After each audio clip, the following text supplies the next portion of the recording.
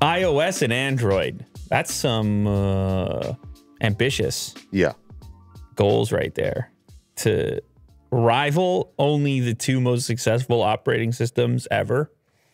Sounds fun. I would like to check it out. I didn't even know where to start. Thank goodness I'm not the one being tasked by the government to build it. Did they come over and point at me? Hey, you over there. We want an operating system to rival iOS and Android. You have 2 weeks. I'll get on it. The Indian government is planning to incentivize the creation of an indigenous mobile operating system to rival iOS and Android. The Ministry of Electronics and Information Technology has announced via the Economic Times. The proposal announced on Monday by Minister of State for Electronics and IT, Rajiv Chandrasekhar, will encourage the technology industry to create a homegrown Indian mobile OS, explicitly intended to create an alternative to iOS and Android in India. So this is part of this move from the top down to have homegrown alternatives in general, whether it be social media or, in this case, an entire operating system. However, this one specifically, this isn't any one app. This is an incredibly difficult thing to do.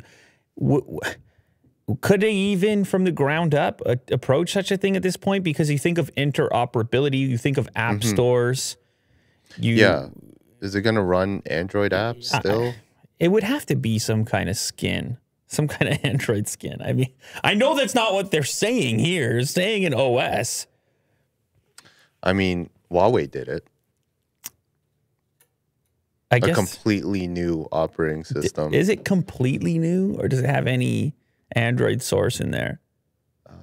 Anyway, the project fits in with Prime Minister Modi's aim to create domestic leaders across multiple industries and product categories, as well as bolster the country's technology industry. The Indian government has unveiled a roadmap to achieve $300 billion worth of electronics manufacturing in the country. Well, that has been going on. Increasingly, even with Apple, they've been moving production to India, even for the latest devices. Mass production iPhone 13 is set to start in next month, and they're finally going to get a retail store. So some of those moves from the government seem to have had some kind of an impact here on technology companies moving a portion of their manufacturing to India itself. They had some policies around tariffs and things in order to incentivize some of that movement.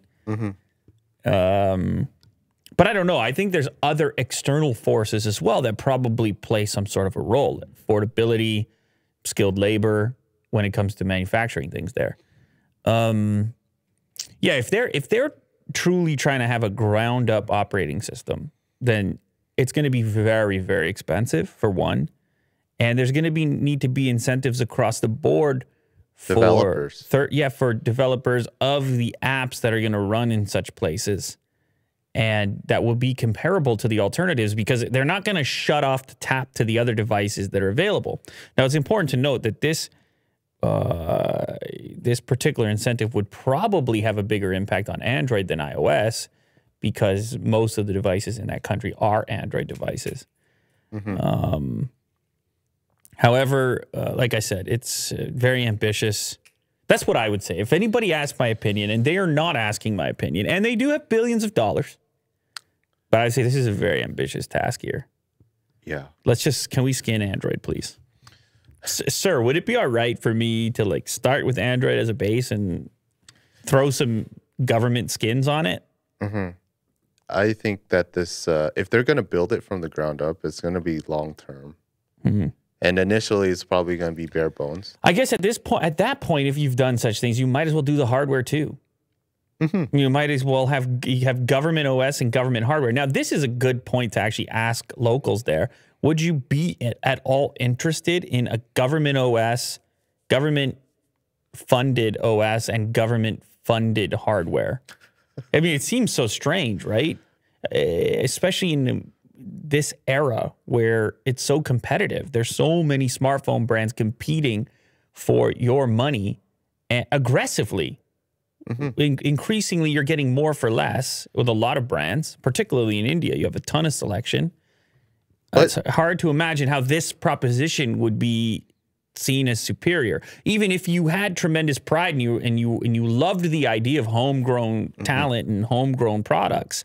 Still, it's hard to imagine that it could be competitive without bleeding a tremendous amount of money to, or somehow punishing the other players who are trying to get their products into the country. Right. It's a tough one.